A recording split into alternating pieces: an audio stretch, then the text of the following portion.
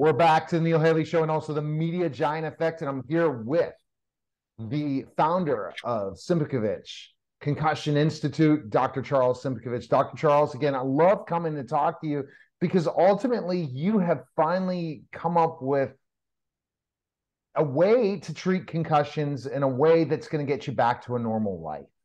I think a normal life is something that when you've had multiple concussions, a lot of people feel they're never going to have. Am I correct? Yeah, that's very true. And a lot of the patients actually are very concerned about that when they come in, and a lot of times they know areas that they've been compromised in, and other areas they don't realize there's been a problem until they get better, and they're like, oh, I didn't realize that was an issue. Like I had a fella who was in a motorcycle accident, and matter of fact, his helmet actually saved his life, but he was in a coma for a few weeks. Once he got out of the coma and healed, he came into the office, and the third day he said to me, he goes, my color vision is back and it's vibrant. And I said, well, you never told me your color vision was gone. He said he had no idea it was gone until it came back. And that's actually very common. A lot of people tell me that their color vision gets, like, reds go from a pale pink to a bright red, but so it's all encompassing, and the symptoms from concussions are so great that you never know what it's going to be. And then there's other things they're very aware of, like they're like, okay, I'm having severe pain and headaches, or my memory's just not the same. And we just had a lady finish up today who was saying her brain fog is just lifted. She's just sharper.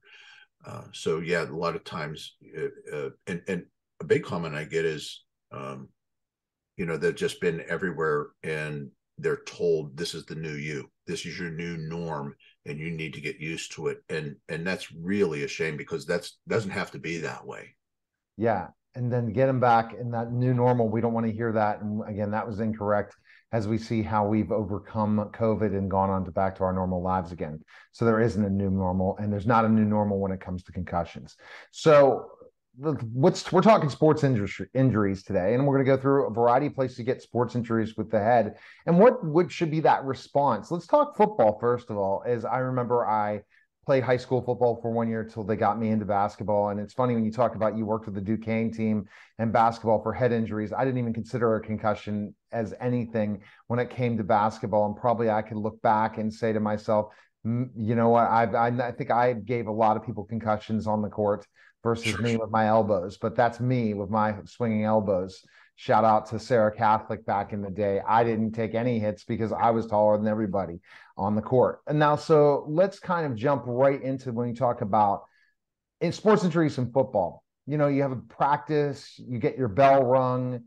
How many of them are really getting things checked out? And this is called a bell rung. This is not called. This is called maybe 80 times in a practice, especially back in the day. If someone's listening to this now or watching this now, where they had a practice and they remember, hey, they saw stars a few times. And really, are they checking this out, first of all? And how quickly should you go ahead and see someone like yourself when this happens? But the thing about it is our knowledge of concussions and the effect of all these blows to your head has really grown over the years since I started doing this in 1986. What I knew then, I thought I knew a lot, but it's just really evolved to where we have so much more information now. First of all, the big thing people have to realize is you're never going to get rid of concussions in life, ever. They're here.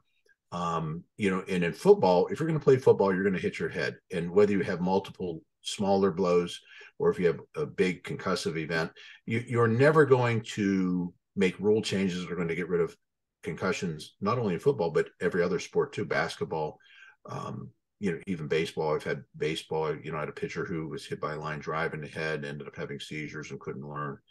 So the thing about it is, how do you treat this? And with and a lot of those players have, and the doctor I work with have said, pretty much once people discover this treatment exists, this will become the standard of care for all concussions, because it's really the only thing that gives people a chance to rehab their brain appropriately.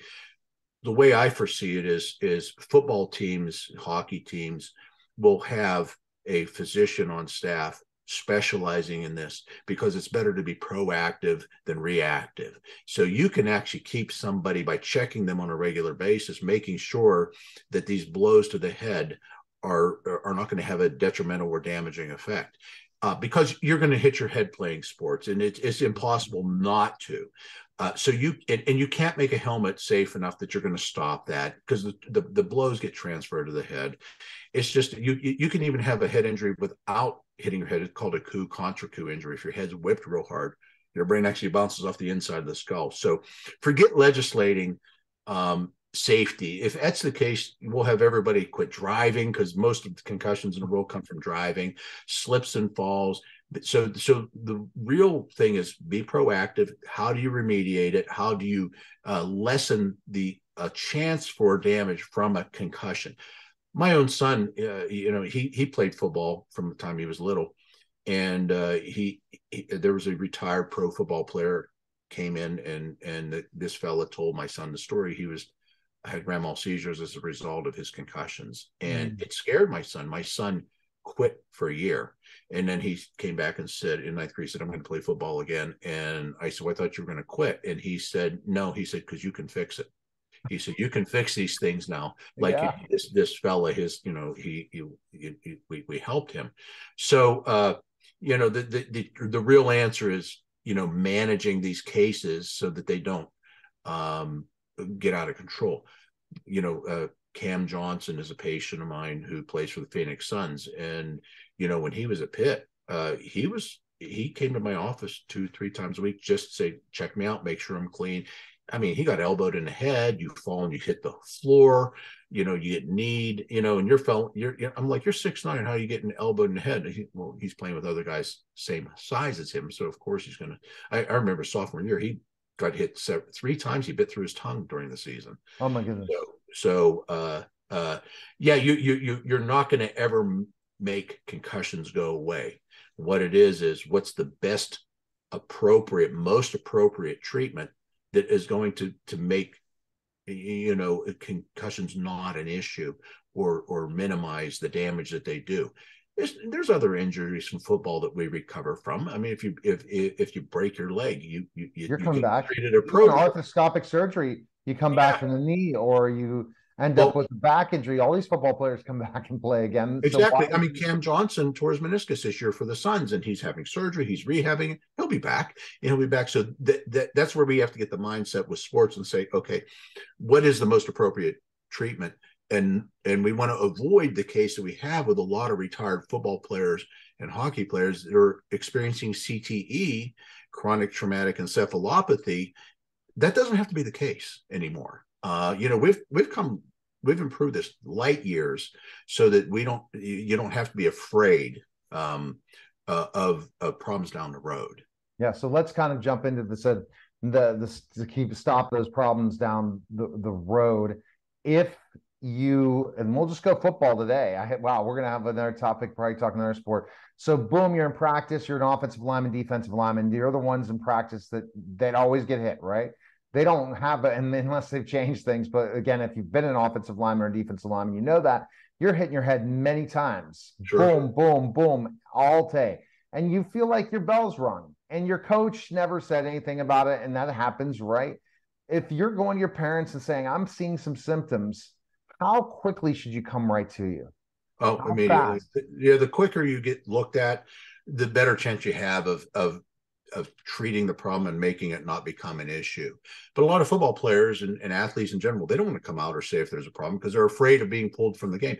Peyton Manning, several years ago on ESPN, he even said that he would tank the impact test in the beginning of the season and cheat on it so that if he ever got dinged during the season and they gave him the test, he wouldn't have to come out. I mean, he said that on ESPN on an interview. So these guys don't want to come out. You have bravado, you competitiveness. You competed. I mean, you know what it's like when you're young. I mean, you're just going to keep coming back. You're just going to keep on. You're invincible. Exactly. So when that happens, you come and see you. That's pretty much be able to do that because ultimately you're going to be able to see if there's other concussions. So when you examine a patient, you're able to tell if they've had multiple concussions, right? You'll be able to tell certain things, right? Well, what I can tell is if there's been trauma and what it's produced in a clinical setting. Like I'll examine somebody and I'll be able to tell, if their eyes are tracking or not. I'll be able to understand if there's overstimulation of the right brain, if the pterygoid muscles of the jaw are affecting the way the sphenoid bone's moving. So we have a pretty, there's the first thing you do if there's a traumatic injury is do you order CT scan? Do you order an MRI? You want to make sure that there's no bleed or fracture or tumors or Chiari or anything that could be preventing you from helping them. Then if that comes back clean, then you do your exam, and then you what you're doing. We're in the restoration business. We're restoring normal physical health. But I've seen everything. I've had a guy when I was taking a history. His complaints walked me down a path. I knew there was a good possibility of a tumor the way he described the pain. So we did a CT scan. Sure enough, he had a malignant astrocytoma in his brain. He had to have surgery. I had another lady, by the way, she was the complaints. She said a few things were red flags. So I walked her down the path and I'm like, okay, I actually put her in a cab and sent her to the ER. Here she had, within an hour, she was in brain surgery. She had 11 aneurysms. And thank goodness that's the role of the history and exam. So you can get through these things and treat the patient appropriately. But she luckily saved her life. There's a lot of that's the advantages to this work. And the next goal is we're going to train doctors and open clinics, because once people realize, like I do research with Willing University's physical therapy doctoral program, and their lead researcher, Dr. Mohammed Haddadzadeh, he's a brilliant researcher. He actually said, listen, once people understand this will become the standard of care for concussions, because it actually remediates the person and brings them back to pre-concussion status, Wow. which is the goal. That's huge for sure. Where's the people can go to, again, Simkovich Concussion Institute.com right now, and they can schedule time with you for today. So it's not like you're going to get, a receptionist. You're going to get to talk to you and have the opportunity to have that first evaluation and figure out what the next steps are, right? Right. Awesome. We thank you, Dr. Charles. Take care. Thank you. All right, you're listening and watching The Neil Haley Show, and we'll be back in just a moment.